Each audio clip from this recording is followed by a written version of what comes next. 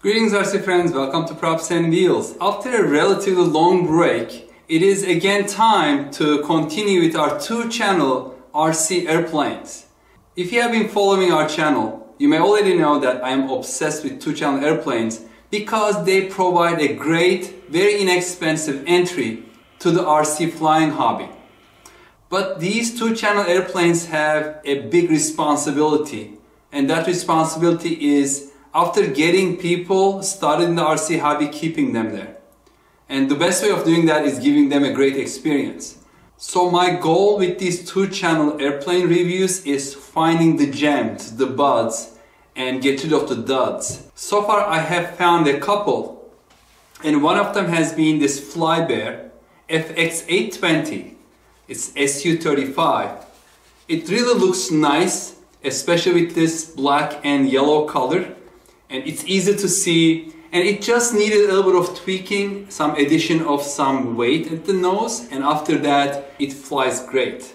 And it has proportional controls both in the throttle, that's a must, as well as on the bank channels. So what do I have today? I have another yellow colored microjet, two-channel microjet. And this is from another manufacturer called XIAXIU XIAXIU. I don't know if I'm butchering it, but it's a new manufacturer. I haven't seen it before. I haven't reviewed anything from this manufacturer before. And it is the model J-11B Mini. And on the box it claims a lot of things, and unfortunately I think those claims are false. So I just want to point those out. Here it says 3-channel. This is not 3-channel, I can tell you right now. This is a 2-channel airplane. And then here it says amphibious aircraft. No, it's not amphibious. If you put it in water, it's going to stop working. So don't put it in water. And I hate when manufacturers revert to these kind of false advertising because it is not right. I hate it. So points taken because of that on this one. Let's open it up.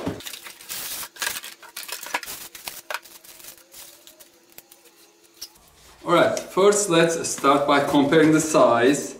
They look very similar in shape, but size-wise this is larger, this is longer as you can see, and also a bigger wingspan. I mean look, the wingtips are wider, at the root the wings are wider, the shape is a little different, although not too different, especially in this yellow, and the design is different. So on this one, as you can see, the battery compartment, the on-off switch, they are located on the bottom, as well as the receiver board.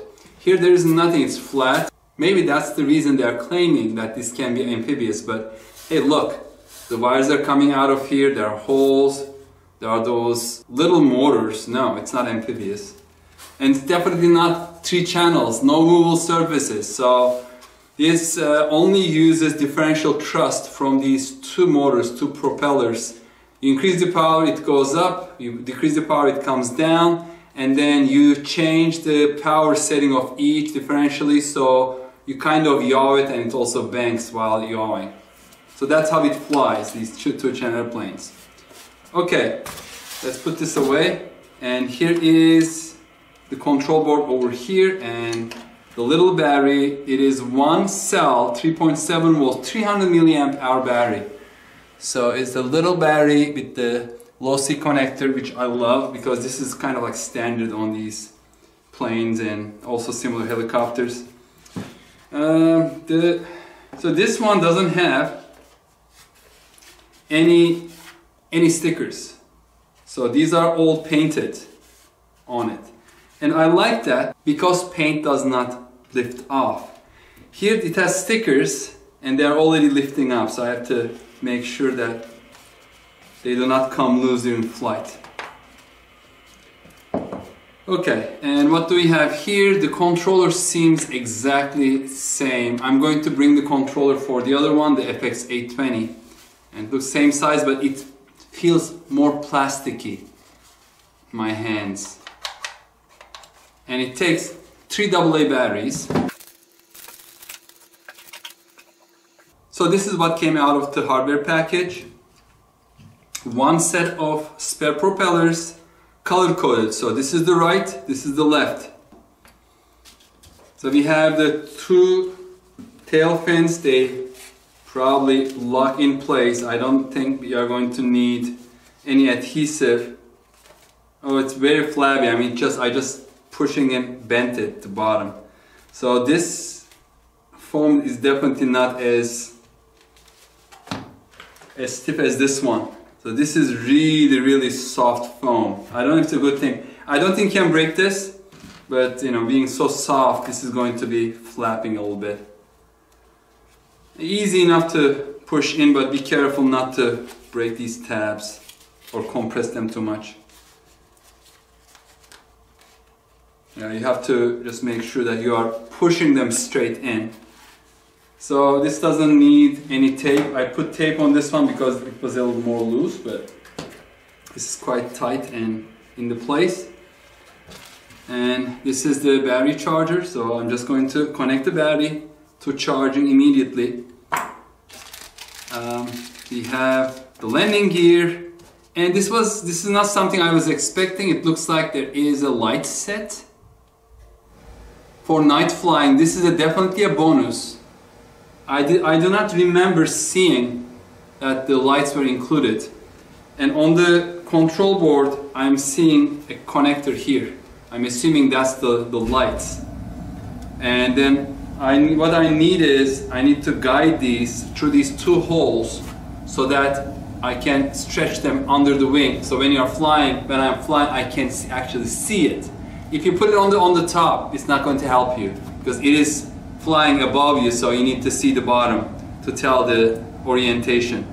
And before I do that, I'm going to connect and see if they are working.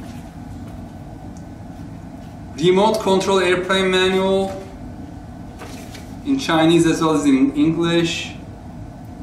I mean, run of the mill, nothing special. It has some color illustrations, that's the bonus. And it just explains everything, I think. Pretty good, so far I can tell. And these are the clear pieces of decals that are going to be used as tape, probably to hold the lights in place on the bottom. And that's it.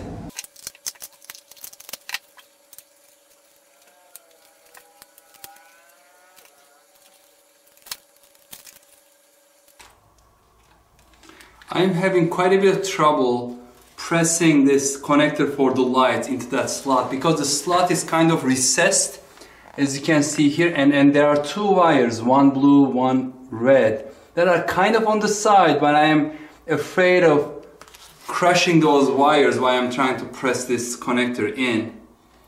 So I'm trying to be very careful. I tried to push the wires out of the way. Okay, I think I did it without breaking or crushing the wires, so they are in.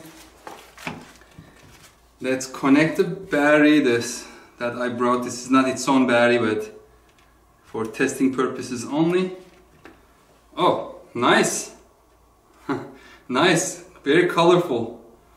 I see green, purple, blue, and yellow on this, and this is probably going to look great at night. Hopefully it will fly as beautifully.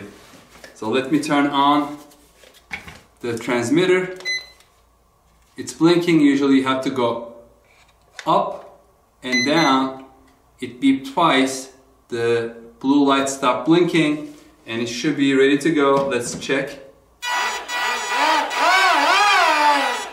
So here you see it's proportional throttle. I have never seen unproportional throttle on any of these newer 2-channel airplanes. So let's see. So it is stabilized. You can see when I'm banking it, it is modulating. So it has a gyro. So when one wing goes down because of a wind, for example, it will increase the power on the motor on that side to ride it up. So.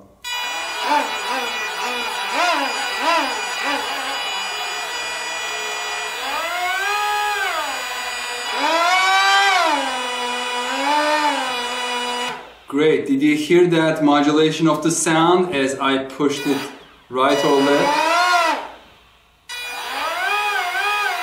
That means the turn control is proportional as well. That's thumbs up. I'm not sure about the balance, but just in case, I'm going to take with me a penny and a dime. Dime is a little lighter than the penny. and the roll of tape just so that I can balance it on the field so that it flies the way I like.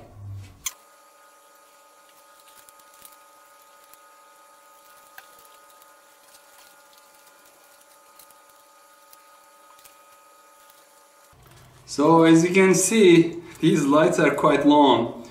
So what I'm going to do is I'm going to run them straight like this and then bend them around, and then maybe bring the last one back up like that.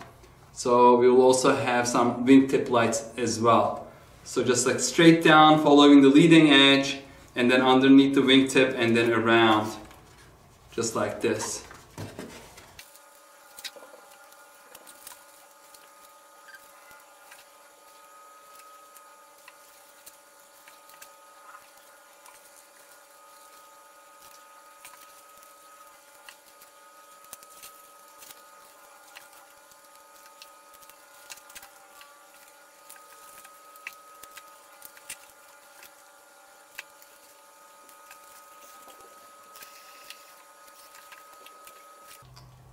Oopsie,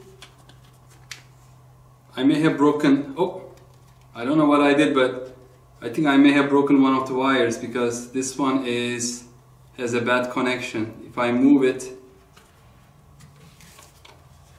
it is not as blinking as you see. Where is the bad connection? Is it over here? Maybe I'm shorting wires, I'm not sure. So I may have been shorting wires because these are veneer coated wires, very thin.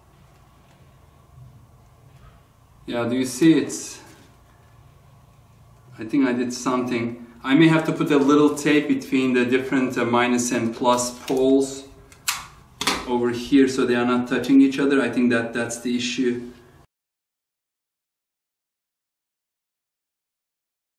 That may have done the trick. Hopefully it won't come back, that issue, but so far it looks beautiful. Very festive. And the battery is fully charged, the light went off. Okay, I think we are ready to go out and start flying. Before that, I forgot at the beginning, I got this from Banggood.com. It was on sale for $25.60.